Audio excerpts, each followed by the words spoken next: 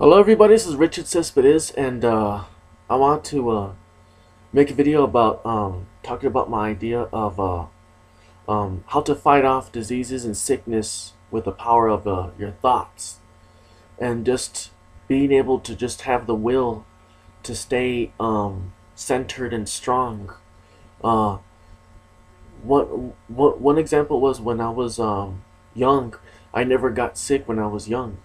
I got sick when I was younger, in my when I was a kid, 5, 7, 10 years old. But when I got older, 13, 15, and a little bit through my 20s, um, I always had a good mindset on how to fight off colds, simple colds, coughs, sneezing, sore throats. And the only time that I ever got sick was um, when I was not in a proper mindset of my own focus on my own health. And it's not hard. It's just like I said, the will to just suppress sickness. And it's like suppress is not a good word to use, but it's like if you do get sick, you do not show the symptoms of your sickness. And because of your will and your belief that you do not want to be sick, you suppress it, and eventually in a short time it dissipates and it goes away.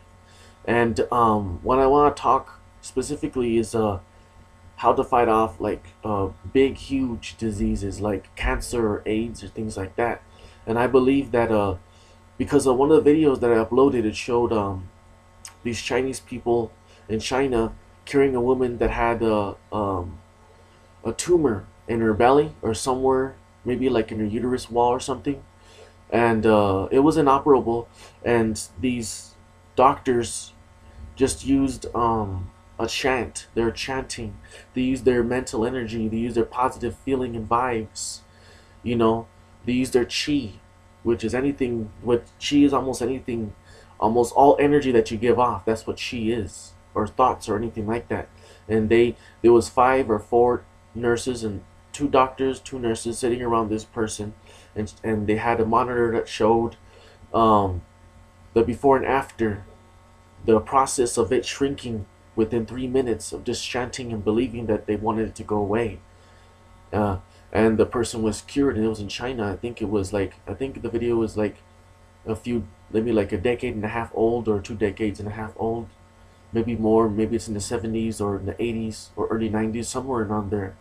But what I want to say is that you have the power to fight off any disease, any sickness, with just the power and will of your mind.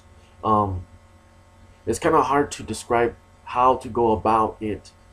It's just having the will of steel, strength in yourself, to having your mind to be enlightened in a state where you're above anything that you believe is feeble, that can affect you negatively. It's like a sense of superiority, but without ego. It's a sense of superiority to be above the current state of the situation of the era. Metaphorically speaking, like trying to be above the state of your problems at home, trying to be above the negative states of your workplace, trying to be above the state of your bad relationship, or you're a child, trying to be mentally above the state and superior above the state of anything that's bringing you down emotionally. And you can interpret that to help you in terms of how to fight and prevent sicknesses. You can think of sicknesses as feeble things, as negative states of mind, almost the same as when a person tries to hurt your feelings or physically harm you or verbally attack you. You can use that technique of how you would to be above the state of situations socially, to help you in terms of how you can fight off sicknesses, colds, and diseases internally, to be above the state of what doctors say. That doctors say that there's always a flu every season, Every winter there's a cold flu. Well, you could be above that. You don't need to take shots. Be above mentally. Be superior. Have a superiority and mental strength over the situation emotionally. No, even when the winter comes, you're above that. You're trying to numb yourself from the external negativity and trying to wash away the negative thoughts of what the media tells you of what sickness is, that there's no way to avoid it. You know, they try to tell us there's no way that you can avoid the common cold. It's always going to attack you. There's no way that you can fight off eczema or you could fight off, you know, any form of sickness, anything, you know, that the doctors try to throw at you. You know, that you have to just awaken yourself, strengthen yourself, you know, like a muscle. You strengthen yourself, you know, you're always in a state of positive thinking. You're above mentally and emotionally. You're superior, above all the feeble things that are happening below you. You're above all that, all the bickering and all the pettiness and all the ugliness that people throw at each other socially. And you can interpret that and you can use that in terms of the sicknesses, the viruses that try to go in you and try to make you sick. You're above that. You know, just by having the will to just say, no, I'm not going to get sick. Just to have the feeling of, no, I'm not sick. I'm not sick. I'm not going to be sick. And I'm above this. And I'm stronger than this. You have the will. It's kind of hard to interpret how to develop a technique internally, because it's a quara. You know, I think that's how you pronounce it. It's like only you as an individual can understand it. It's like trying to interpret colors to a blind person. You know, you try to describe purple or red or green, but you can't describe it in detail enough that would give it a definitive shape or form or distinction of anything else, because, you know, it's a quara. It only exists and makes sense to you as an individual. You know, and you have to find that within yourself. And that's the same thing with telekinesis and everything else. A telekinesis ability, no one knows exactly how others perform it or are able to execute these things, but because they have to venture within themselves to discover how they find the strength to perform these tasks, telekinesis tasks, and have psychic abilities. It's a quality for every individual. But along the way, of course, you kind of get assumptions and hints, and get kind of, okay, well, now I kind of understand. Maybe he feels what I'm feeling and thinking what I'm feeling when I'm doing it. And most of the time, it's right. And it no longer becomes a quarrel. You know, that's the cool thing about it. But cancer, even if you have cancer or you have a tumor in your stomach or anything else, your own mental will of your belief, your own positivity, your own strength, your will to be above it, you have to awaken. Like, one way that I could say to you is like try to remember when you were a kid and you got an A+ by solving a math problem, math quiz. You had this feeling of butterflies and excitement. You know, you have to, just like I said, you have to provoke. You have to awaken your internal emotions and awaken the slumber of your quote-unquote nothingness of your life. Awaken yourself. Even if there's nothing really positive happening, awaken joy. Awaken your own joy. You know, even if you're stuck in a jail, even if you're in a situation, negative situation, like I said, you have to awaken your own spiritual enlightenment. Feel joy. Even in a position of sadness, even in a situation of sadness, feel joy. Be above that. Have your mind above things, but in a respectful, humble manner that does not show any conflict or disrespect to others. You know, it has to be a proper balance when you do it. I'm not saying to laugh or smile at a funeral. I'm saying to just always be above things that bring you down. What I've come to believe and to realize is that you could utilize all the negative feelings of sadness and use that and reverse it and bring it to be more higher. You know, what brings you down the worst, you can then flip that around and regenerate it to bring you up the highest. You know, what's total negative could bring you to total positive.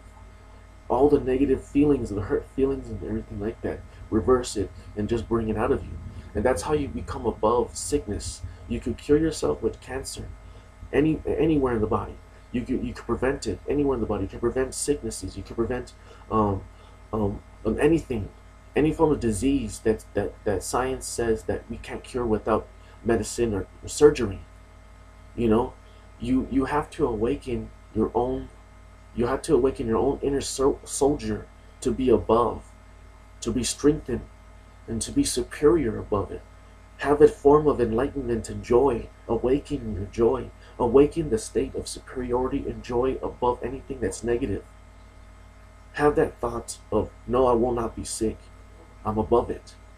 Suppress the sickness, and the sickness will evaporate and deteriorate away. And you'll find that you'll never get sick again. And even when you do have a disease, you have to be self-strengthened. You know, because a lot of times, it's like a placebo effect. When people see things on TV, they say, "Oh, well, do you have symptoms of sore throat? Do you have the symptoms of headaches in the morning? Well, then you might have this."